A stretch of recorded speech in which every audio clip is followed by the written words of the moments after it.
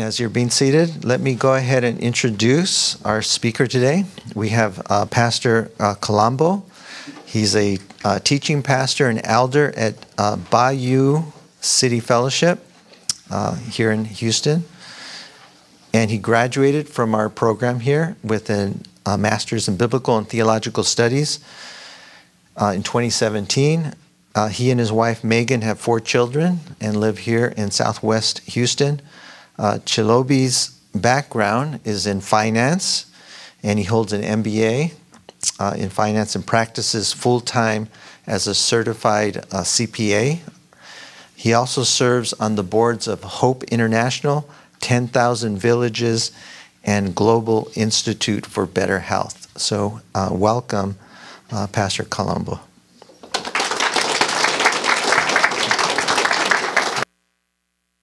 Made me sound way smarter than I really am, to be honest. I have to thank my wife for writing that. I had prepared, they asked me to do a brief synopsis of who I am, and I said 2 things. I said I'm a glorified Uber driver for my kids, and then I also am learning how to listen to my wife and not make mistakes. And clearly the latter is true because she corrected everything I wrote, so none of what I wrote actually appeared, and everything was, so I'm still learning how to not make mistakes. We didn't get hit with the flooding. I was actually at our Spring Branch campus on Thursday when the flooding happened, and because I don't learn, and I always assume it would never happen to me, when the water started getting really, really high and I started seeing some cars, some smaller cars, start getting stuck in the water, I said, well, I have a SUV. Let me go ahead and try to get out of Spring Branch. I've never been in Spring Branch when it floods. It turns into a river in Spring Branch. I don't know. They should call it Spring Creek, to be honest. But I try to get out of Brittmore, and in our church parking lot, by the way, I'm there every Sunday in our church parking lot. So you would think if somebody knows the parking lot of our church, I would be one of the people. But in our church parking lot, when it floods, you can't really see how deep the water is. And I guess I hit some kind of ditch, and the whole front of my Suburban just, it happened in seconds. And before I knew it, there was water up to my knees. In an elevated Suburban. So I jumped out. We tried to push it out. We did push it out. A guy, it's crazy, randomly just shows up with a truck. A gentleman shows up with a truck and just starts helping. He put a chain on the back of the truck, and he pulled while a couple of us pushed, and really the water was up to my chest. And it happened like that. It was literally within an hour. It was just crazy. So the moral of the story is, I don't know what the moral of the story is, but I won't do it again. and I would recommend that you guys don't do it again. Are we recording? We are. Oh man, I feel bad for you. Because I have a cold, and you're going to need that deep state technology to kind of mask my voice, because we have 4 young kids. You got the joke, right? I appreciate that. 4 young kids, and they're all under the age of 8. And when you have 4 young kids, you catch everything that they bring. Like, it's surface level for them, and you catch it, it just hits you. And so we had my youngest, Levi, had pneumonia a couple weeks ago, and then our second youngest, who's only 3, she had RSV. And so you just you pick up. So I don't know what it is I have. I don't know if it's contagious or not. I hope not, because the next person who's going to have this mic, we will be able to find out if it's contagious or not. But I hope it isn't. But I'm going to try my best to not cough or not hack or make any weird noises while we go through this. Let's pray. And let's see what God has for us this morning. Father, we thank you for this day. We thank you for your word. I thank you for the folks that are in here this morning. I just pray, God, that you speak to all of us as we open your word together, and you minister to those areas in our hearts that we need to hear from you. We ask and pray all these things in Jesus' name. Amen. John chapter 8, if you have your Bibles, John chapter 8. I'm going to go through just a couple verses in John chapter 8. I was hoping to go through all 59, actually not all 59, from 31 to 59. And then because I ended up being stuck in Spring Branch, I had to protract what I was going to say this morning. But let's see what God has for us. John chapter 8. The book of John really is a journey in Jesus' ministry as narrated by his close friend John. We know that. But John has a purpose for writing the book of John, right? And the purpose that he summarizes very, very well in verse 31 of chapter 20. He says, "But these things were written that you might believe that Jesus is the Messiah, the Son of God, and by believing you might have life in his name." So John's purpose is twofold. It's apologetic, but it's also evangelistic. It's apologetic in the sense that John wants to prove without a doubt that Jesus is the Son of God, that he's the Messiah and he's the Savior. But it's evangelistic in the sense that he wants the reader to believe. And it's in that believing that the reader has life in Jesus' name. Believing is such a big part of John's gospel that it appears, and you guys know this, about 98 times in the book of John, because he wants to hone in on this word believing, because he wants us to understand, the reader to understand what believing in Jesus Christ truly looks like. John shows us that it's not simply paying lip service, an intellectual understanding of who Jesus is, but it is appropriating the work of God, the work of the cross into our lives. And so John systematically weaves the stories of belief and unbelief in the crowds as they discover who the Messiah is. And he takes us on a journey through first century Palestine that leads us eventually to the cross, because it's on the cross where the who, the apologetic, and the why, the evangelistic, meet and collide and produce God's intended result. The purpose of the Father was for the Son to be lifted up so that he may draw all men to himself. John chapter 8 finds us in the temple. Jesus is on the Temple Mount, and he's just spoken to the masses, and he's spoken about how he's the light of the world. And the Bible tells us in verse 30 that many believe in Jesus. And so there's a crowd there, because remember the Feast of the Tabernacle has probably just ended, and so there's still a tabernacle-sized crowd in Jerusalem. So there's quite a amount of people that are in Jerusalem, and they all have varying opinions of who Jesus is. There are those who have believed what Jesus has to say, but there are those who are actively pursuing to kill Jesus. There's those who are in antagonism with Jesus. There's those who are skeptical or opposed to Jesus. So there are varying attitudes. And so Jesus is addressing this crowd of varying attitudes. Interesting, verse 30 ends with, and so they believed. But the question that we need to ask ourselves is, what is it that they believed? Because many of you are familiar with the text, right? And you've seen and read that throughout the text, at different points of the text, people believe in Jesus. But they believe in Jesus for their own various self-serving reasons. They all have their own version of who the Messiah, who the Christ is supposed to be, and they believe that specific version for themselves. When they need fed and Jesus feeds over 20,000 people, they believe. When they need a miracle and Jesus heals people, they believe. When they need to be enlightened and Jesus speaks with a certain level of authority that they've never heard, they believe. When they think that Jesus is going to be this political Messiah that's going to relieve them of the bondage that they're suffering under Roman rule, they believe. But they all have their preconceived notions of who Jesus is, and they believe Jesus based on what it is that they've established Jesus, or they want Jesus to be for them. That's not a problem that's unique to first century Jewish people problem. That's a people problem. That's our problem. It is possible for you and I to believe in Jesus Christ, but we want to believe that Jesus serves the purposes that we would have for our lives. There's a Jesus of every kind of premonition that we have, right? That's what makes the gospel of health and wealth so appealing, because nobody wants to be poor. Everybody wants to be rich. Nobody wants to be sick and hack and have a cold. Everybody wants to be healthy. And so somebody's going to feed us the doctrine of you're going to be rich. Are you covering your mouth because of me? No? Okay, all right, just making sure. Nobody wants to, if people want to believe that, and they just believe that because of what it is that they want to believe, there's a Jesus, there's a version of the gospel that they can ascribe to, that Jesus fulfills for them. So it's not a first century Jewish problem. It is a people problem that you and I all have to experience. A lot of us have made Jesus to be a genie in a bottle that we can just rub, and he conjures up some kind of miracle to satisfy what it is that we want him to be. But Jesus made it very, very clear that he's not a genie. He's Lord.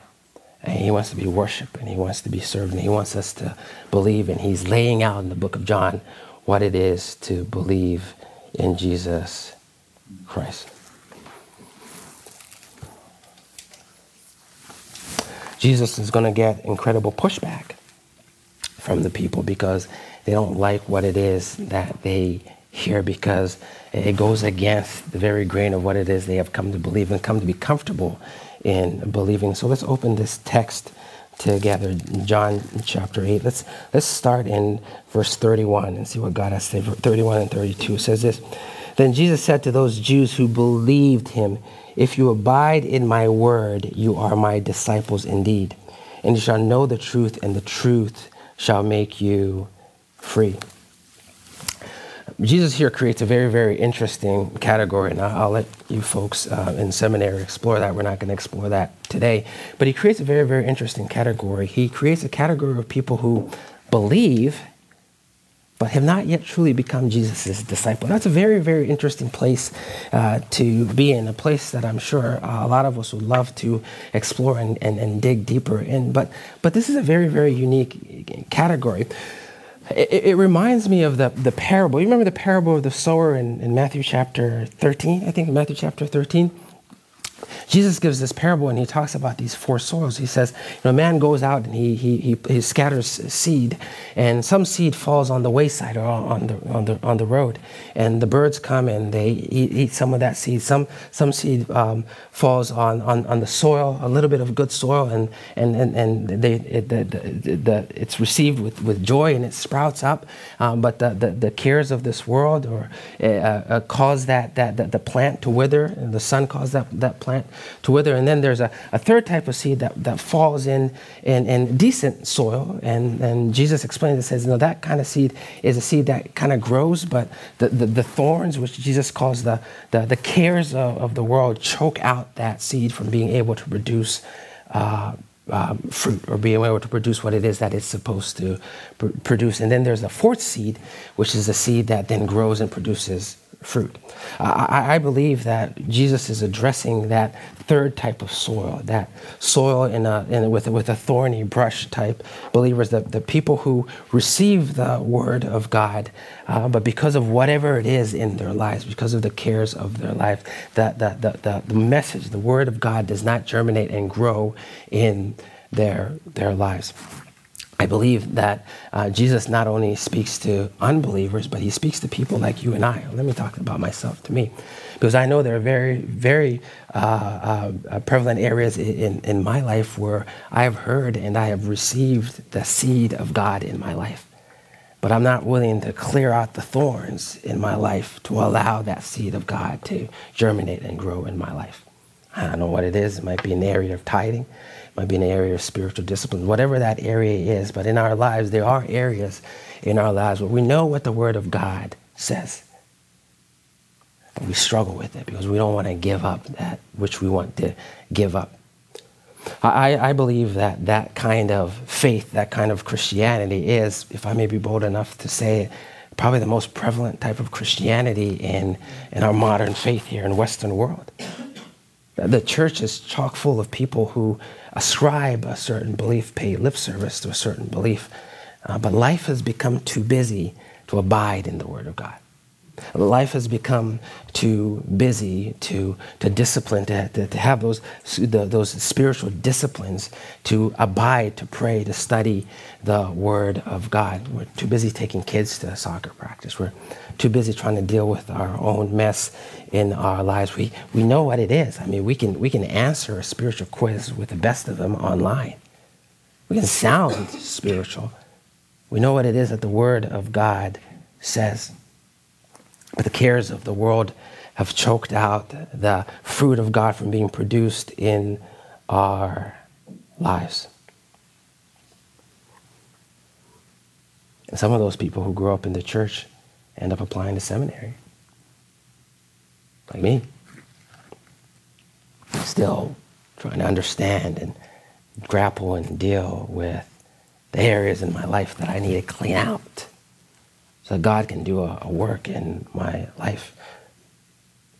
But then, thinking I have it all together, I can go ahead and go to seminary, I can be equipped to then disseminate the truth of God in other people's lives before I've completely reconciled it in my own life.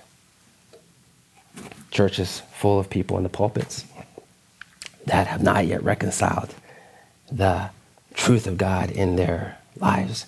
What do you think the impact is with the parishioners that are sitting in the pews? You and I have an opportunity as we traverse through seminary to make sure that the Word of God is reconciled in our lives. Before then, we are tasked with that very solemn task of taking the truth of God to other people's lives. Because before we do that, we're going to have a form, but we're not going to have the power of God behind us. So Jesus addresses those type of people. What does it look like to really believe? If somebody were to ask me, I graduated in 2017, and if somebody were to ask me when I graduated from seminary, what my seminary experience was, I'll tell them that my seminary experience was great. But I'll tell them that the biggest struggle in my seminary experience was not Greek. It was not the volumes of materials that we had to study, the books that we had to study, and the papers that we had to write. It was not sitting through lectures that I probably didn't understand as well as I needed to understand. But it was experiencing the transfer of the truth of God, slowly shifting from here to here. Losing some of that truth of God that was sitting in here as my mind began to be expanded. But I didn't make sure that I took care of what was in here. So it's important for you and I, as we sit in these seats, to make sure that we take care of what's in here, because it is possible to have an academic belief in the existence of Jesus, because it makes sense. It's an acceptable intellectual truth that Jesus Christ is real. He came on earth. He lived. He bled, and he died. It is possible to have that academic understanding and reconcile that academically, but miss out on experiencing the true nature of Jesus Christ because we've made it a pursuit of our minds instead of our hearts. I love seminary, man. I love DTS. I love what I learned in DTS. But I'll never look at the book of Job the same again. That was my dad's favorite book. I'll never look at the book of Esther the same again because, and that's my mother was named after Esther. I can't tell you how many times the story of the woman caught in the act of adultery ministered to me and ministered to people around me. But when we were preparing, going through the book of John at our church, we excluded that story. Why? Because of seminary. Seminary. So I don't know. I loved it. I loved it. You got to be prepared to guard your heart. So you don't move what God has deposited in here and just transfer it all up here. Jesus says the way we do that is we abide with him. We come face to face with the transformative word of God. And when we're transformed by the truth of God, we experience release from the bondage of sin. Truth is found in God's word. It's not an academic truth, but it's a transformative truth.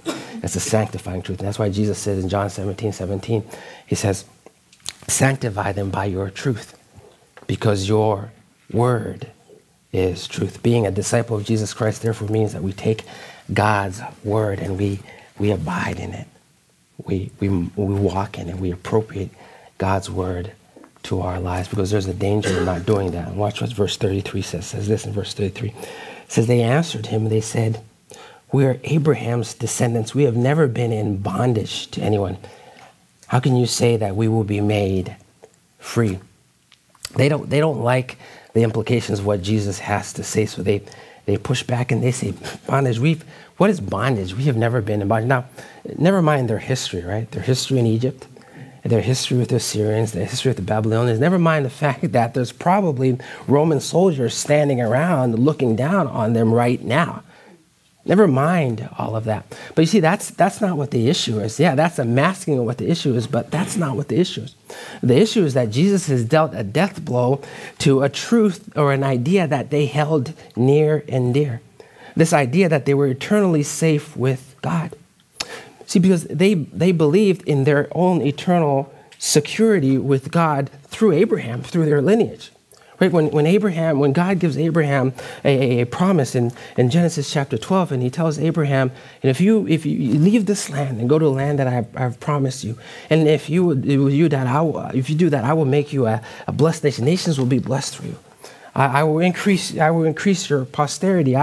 Everybody will be blessed through you. And so they held on to that promise, because that promise, truth be told, didn't need them to do a whole lot. It just needed them to be in the lineage of who Abraham was, in Abraham's lineage. So it was easy. There was no implication for change in their own life. And so they assumed that the merit that Abraham received was passed on to his posterity, and his posterity did not have to do anything else. They could carry on their lives without consequences because their fate was eternally set. The freedom had been purchased by Abraham's obedience to God, and did not require them to be obedient to God. And Jesus delivers some bad news. He tells them that your heritage doesn't grant you freedom. I grant you freedom. Jesus grants you freedom. There's only one who grants freedom, only one who makes access to God possible, Jesus Christ. He said, I am the way, the truth, and the life. No one comes to the Father but by me. Falling back on the Abrahamic covenant was convenient because it absolved them of any responsibility. All they had to do was keep sight of that promise that was promised to Abraham that they were going to receive. And if they did that, they wouldn't have to heed the warnings of the Mosaic covenant.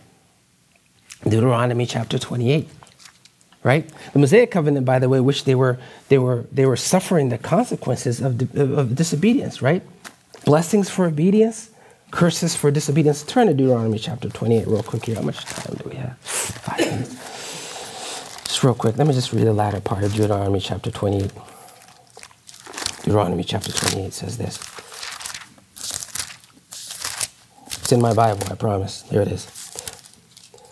Verse 63 says, it shall be that just as the Lord rejoiced over you to do good and multiply you, so the Lord will rejoice over you to destroy you and bring you to nothing. And you shall be plucked from the land which you go to possess. Then the Lord will scatter you among all the peoples from the end of the earth and to the other, and there you shall serve other gods which neither you nor your fathers have known, wood and stone. And among those nations you shall find no rest, nor shall the sole of your foot have a resting place. But there the Lord will give you a trembling heart, failing eyes, and anguish. So when he goes on and talks about the consequences of disobedience.